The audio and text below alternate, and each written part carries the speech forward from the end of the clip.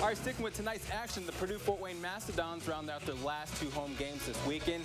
Tonight, they take on Quincy. First set, after giving up a 5-0 run, the Dons are finally going to fight back. John Dietrich picks up one of his 16 kills, brings it to a 5-2 game.